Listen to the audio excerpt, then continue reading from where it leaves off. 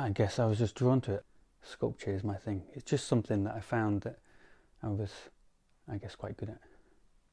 My name's Kevin Dagg. I'm a sculptor, woodcarver. I'm trying to be a little bit more socially engaged with my practice, trying to work with real people and communities, migrant communities mainly.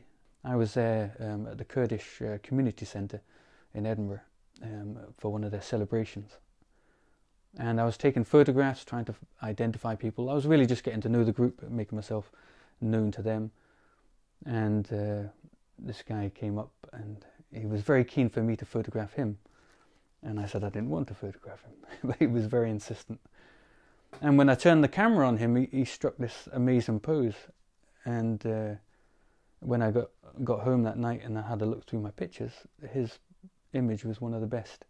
But he's as far as I'm aware, he's a hairdresser in Fife, and he's travelled here from northern Turkey.